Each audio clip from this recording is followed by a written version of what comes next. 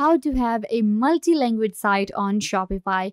Hi guys, welcome back. Today I am going to be showing you how to have a multi-language site on Shopify right here, how to change the language of your Shopify store. So let's get started. It's really easy to do. Simply sign into your Shopify store and this is where you will get. This is our main admin dashboard. Here you will find settings. So open up settings and then you just have to scroll down, scroll all the way down to languages right here. Click on languages and it will open up languages right here. So we have English as a default, but we can add more languages. So what we can do is we can either click right here or we can click on add language, this option. So I'm just going to click right here on add language. And now we have to select the language.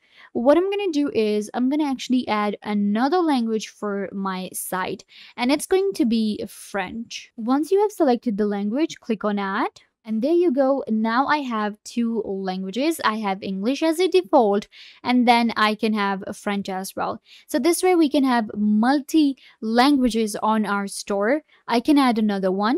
Click on add language, and this time I can maybe go with Chinese. So I'm going to go with Chinese simplified and click on add. And there you go, I have another language. So this way we can add as many languages as we want on Shopify and create a multi-language site. So once you have added the languages, then you can just scroll down. You can see these are the languages I added. I added Chinese, French, and Polish. Now I can just click on publish and this language will be published on my site, or I can delete this language, or I can get a preview as well. And now if I click on preview, I will be able to check the language preview as well.